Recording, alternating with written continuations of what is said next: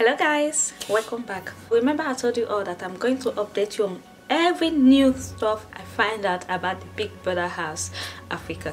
Yes, this I forgot to add in my previous update. It was about the Diary house yesterday.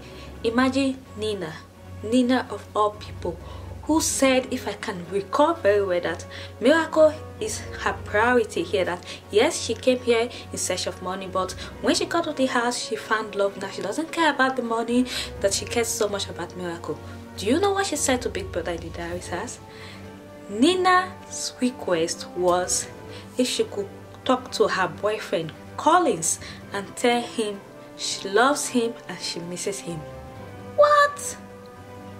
I don't understand. What is she playing at? Is it that she's using strategy, or I don't just understand this girl anymore. Oh my god. The whole internet and everybody is wondering why she made such statement after professing her undying love for Miracle. Well guys, let's keep watching and see what's going to happen next.